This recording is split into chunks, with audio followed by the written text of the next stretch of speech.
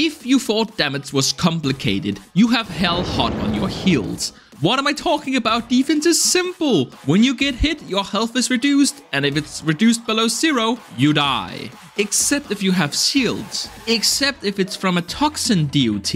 Unless you're playing Hildren and have over shields, and oh my god, why is everything so needlessly complicated? Warframe, ninjas in space. More like Warframe, inconsistencies of space. Okay, that doesn't really work, but seriously though, I always think, oh, this will be done quickly. Throw a script together, scream at my microphone for 2 hours, animate some pretty colors, and oh my god, what is that shit? That is not a reasonable amount of calculations for a single enemy. The math demon I just showed you is damage attenuation, and it is so dumb. But okay, we'll get back to that. We won't actually start with any of the stats displayed in-game. Instead, we'll talk about this nebulous but extremely useful concept of effective health, which simply put is the amount of damage you must sustain for your health to hit 0.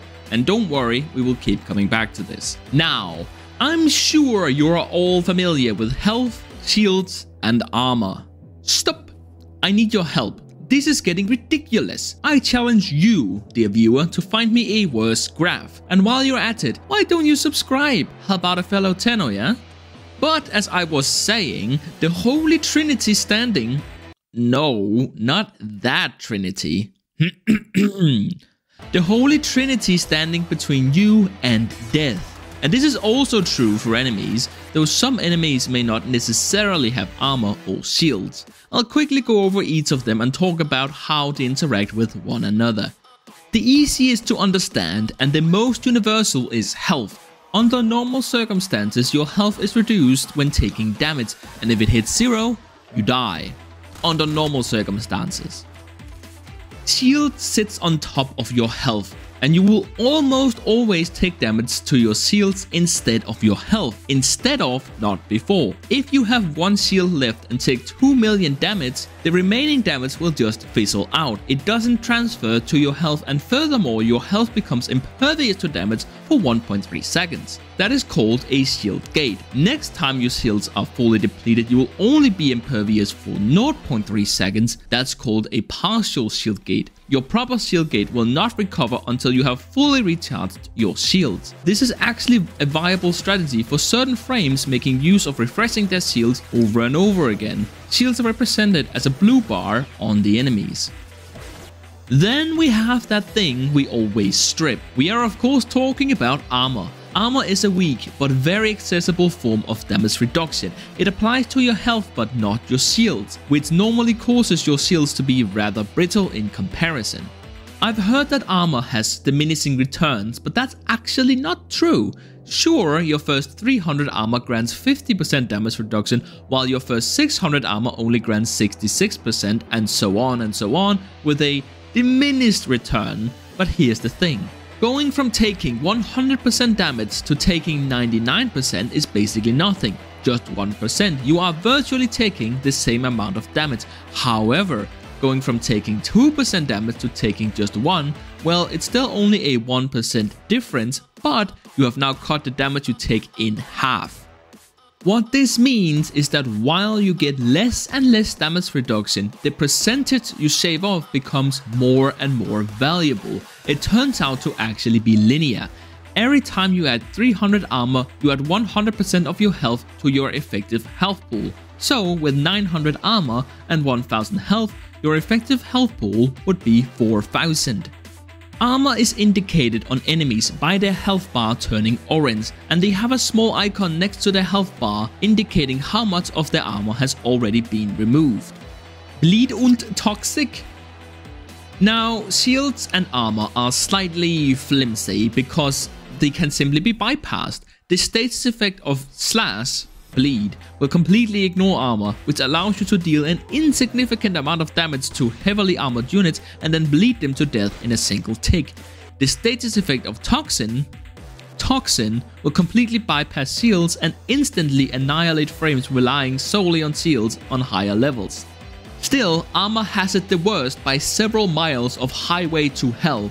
Not only do you have to worry about LV one-tapping you through 90,000 effective health, but taking a heat proc, which is fairly common, will cut your armor in half. Furthermore, corrosive procs will reduce your armor by up to 80% at 10 stacks, meaning that potentially at any moment you could lose 90% of your effective health.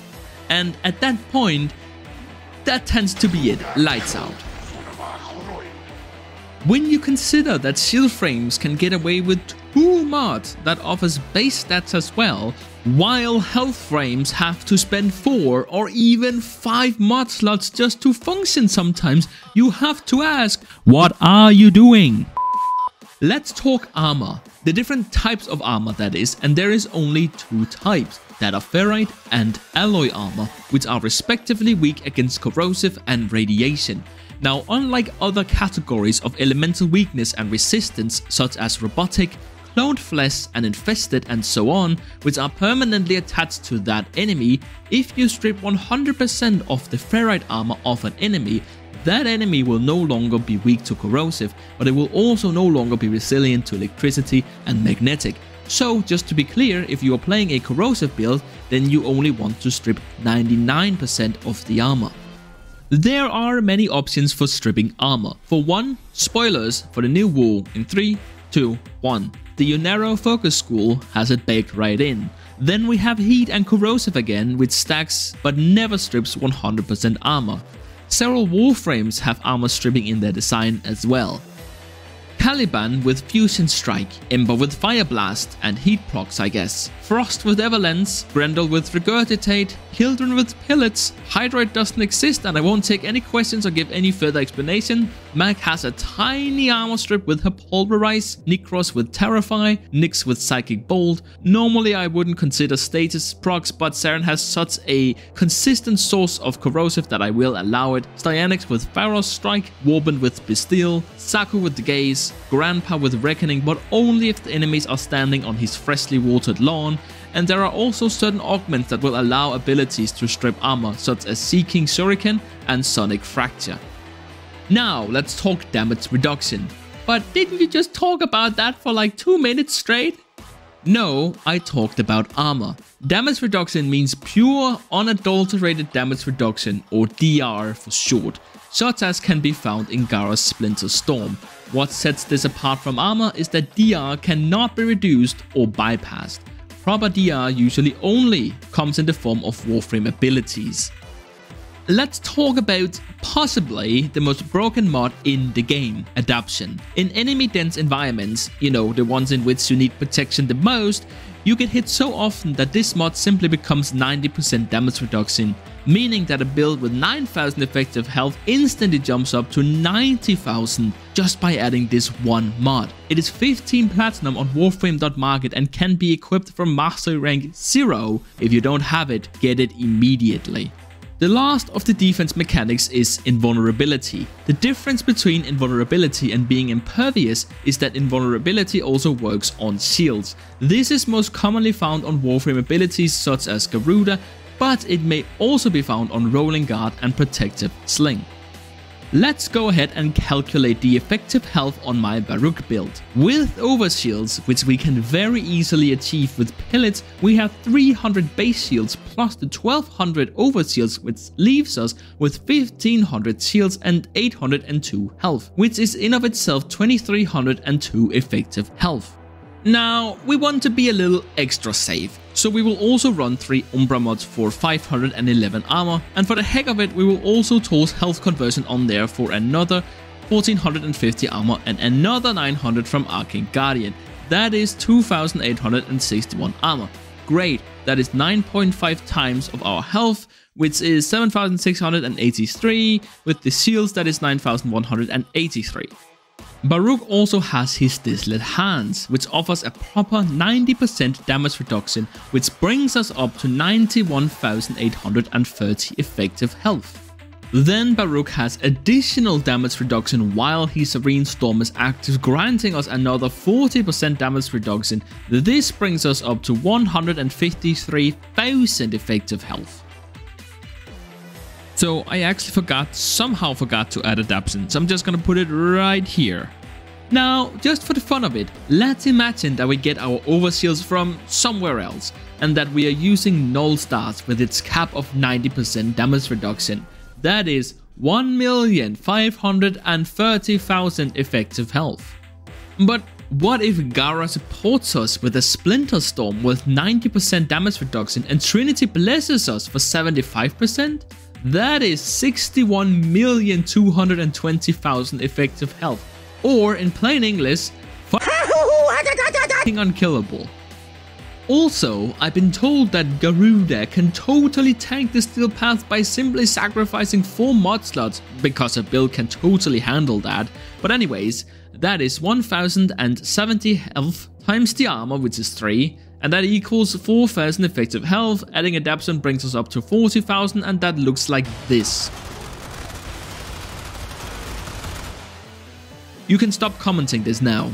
I guess I should talk about why 440% of 225 obviously isn't 555. Well, as you will see, our base health has already been multiplied by 200% since this Warframe is level 30. So removing those 200% we get 75 health. 75 health times the 200% plus Vitality plus 1, because that's how percentages work, and we get 555.